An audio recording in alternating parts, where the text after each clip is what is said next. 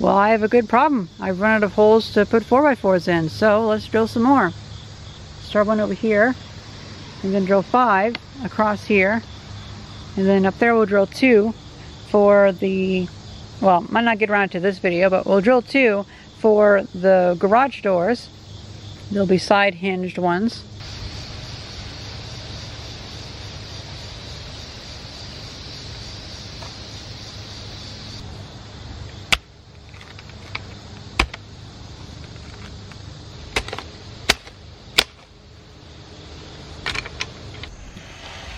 So I got these holes made. They're not finished, they're still going down, hitting some really hard clay. So I have them filled with water so that they can be easier to dig.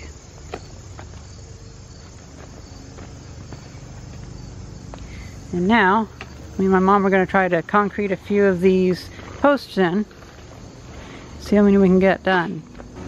So this one is the one that we just concreted in last night. And then these 3 are the ones in the middle, and this lower one is one in the back. So I think these ones we need to bring up by 2 or 3 inches, and the last one we need to bring up about 6 inches.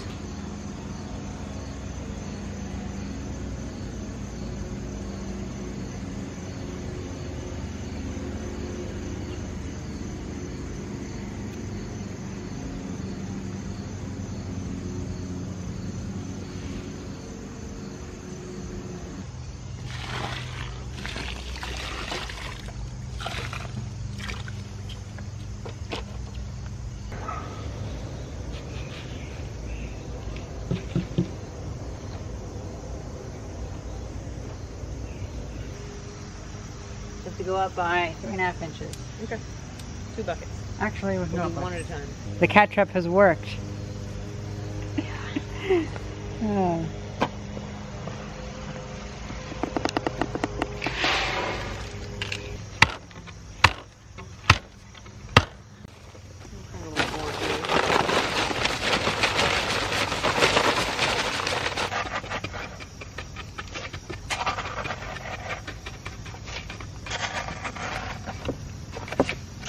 So I took a week break from filming so I could focus on the holes, because this past week was just horrible, hot, humid weather, and I could only work for like maybe 45 minutes at a time before I'd really get overheated.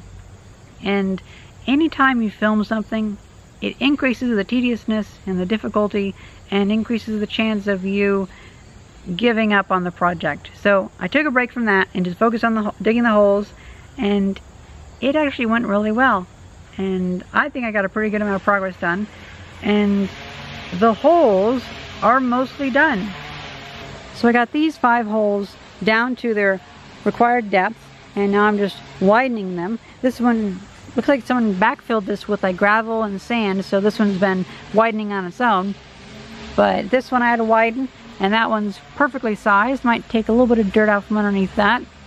This one still needs a widening, but honestly, widening these is so much easier than drawing it the first time, because this hard clay that I'm hitting, it takes me like an entire day just to get down like 1 inch or 2.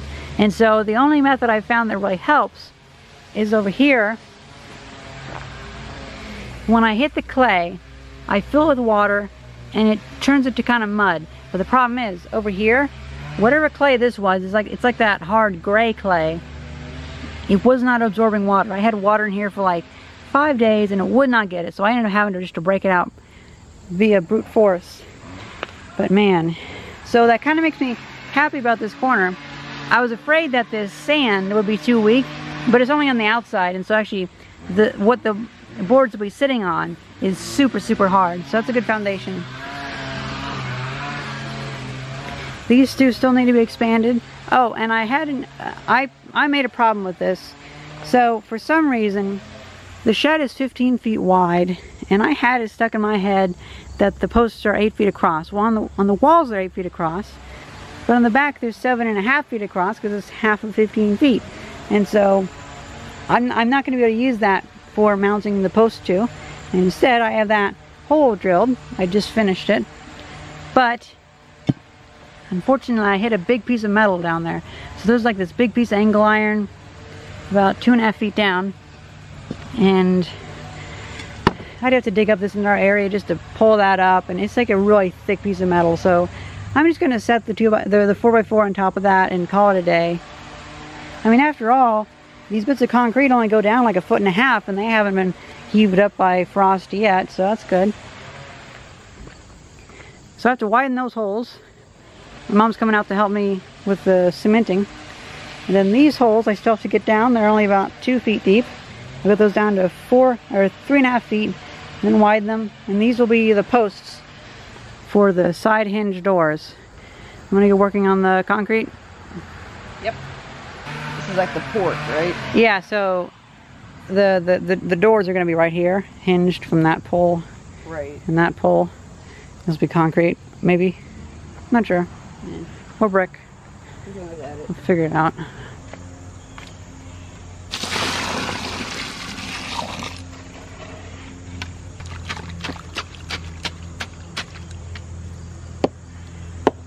So we didn't have enough concrete to fully fill in these holes, and so some dirt filled these in, and putting water in there first. And hopefully we can help that mix up with the concrete so it won't be such a layer of dirt and mud.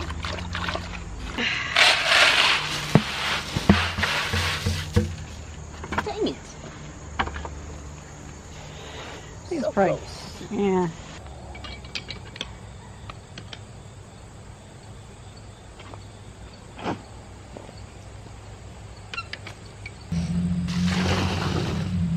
So I've already widened this hole, but I need to widen it through this concrete because the post is going to rub up right against where this is.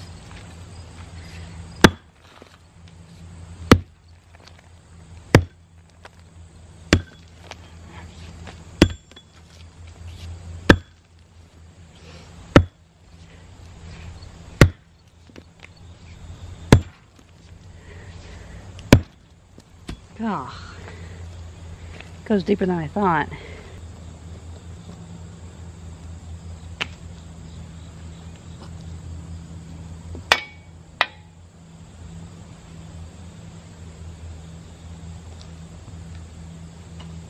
Might be a cinder block, it's hard to tell.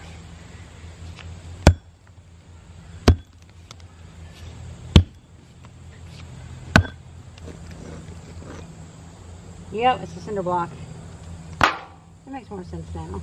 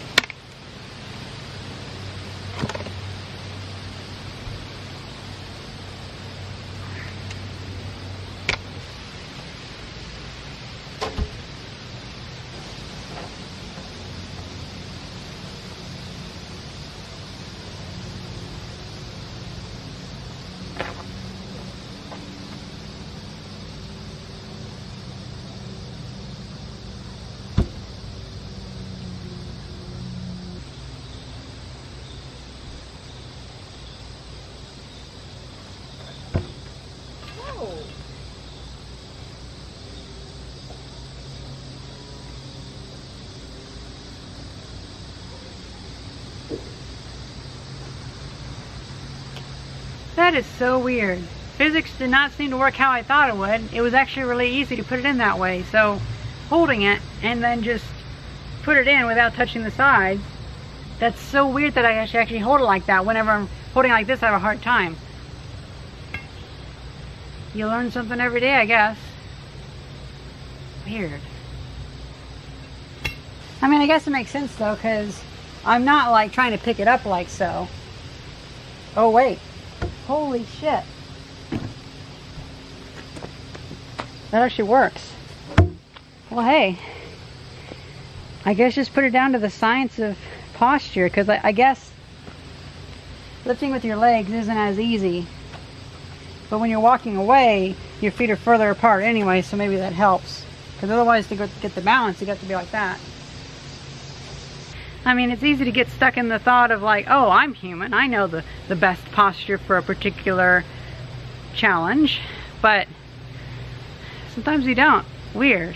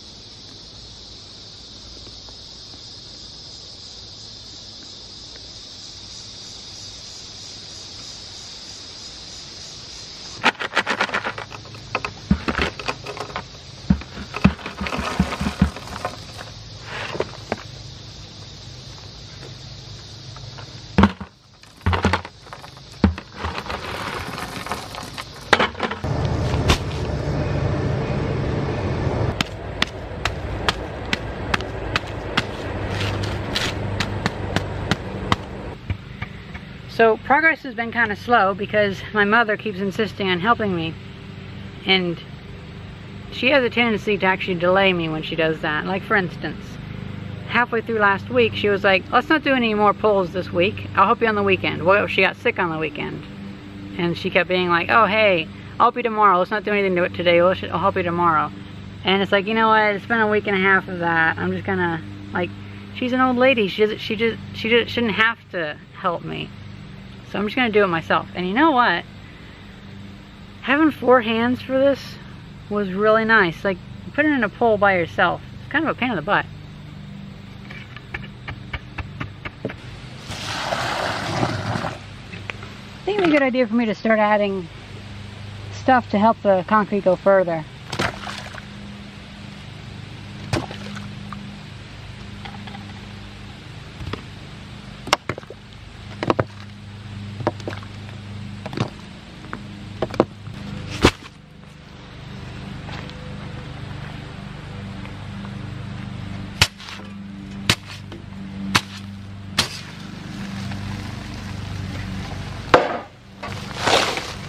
Whoops.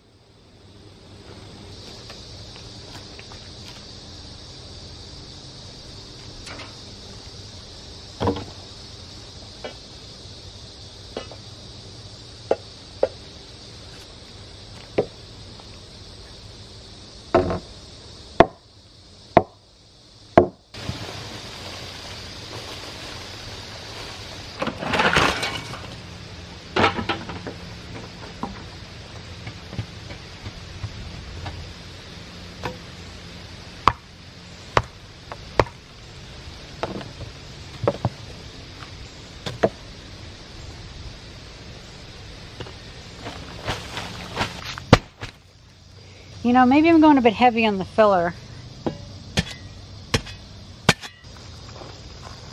But in the end, this is technically an experiment. I don't plan this building to last a long time. So whenever we run into the issue next of this, like, I don't know, maybe a tree falls on it, then we can see about analyzing what I did wrong.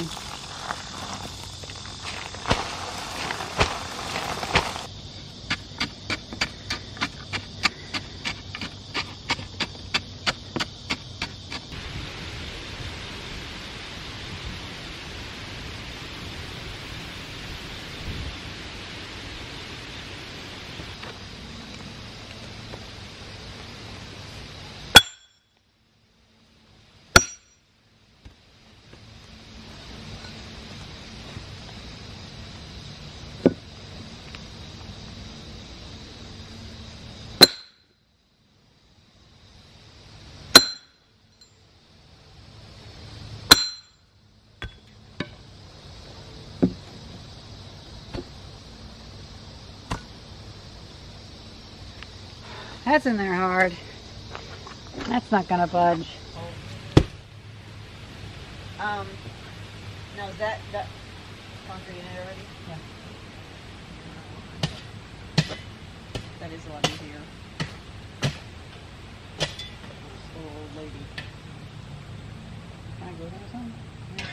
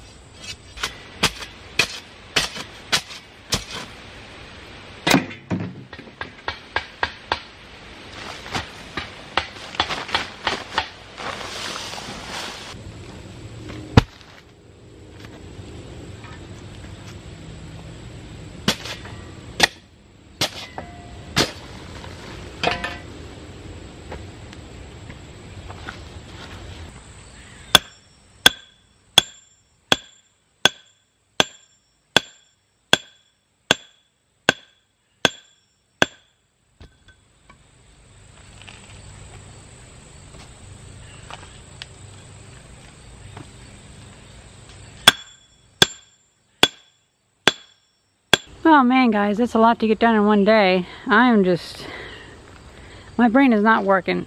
I'm having a hard time telling for sure if the two end beams are the same height or not, because the end beams are the ones that are shortest and all the other ones will be cut to the right height for that. And I'll probably get like a 50-foot long piece of clear tubing and use that to make sure I know the level. I'll fill it with water.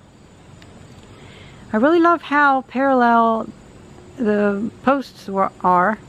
I mean, it makes me really happy. And whenever I put my ladder at the end of the driveway and look down, they all lined up perfectly. I don't know what else to say. I kind of focused on this part so much that I haven't really planned the next step. We're not really planned.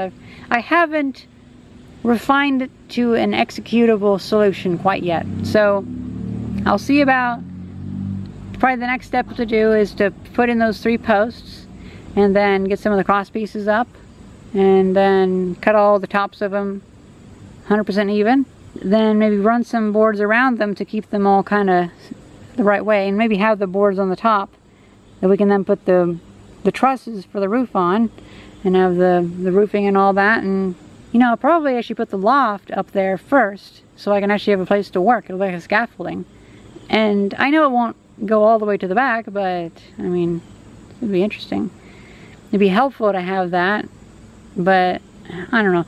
I'm gonna probably take like a week and a half off or more just to ask experts about it. And I don't mean like commenter experts. I mean like actual people who are actual experts, not like someone who's like an armchair construction worker.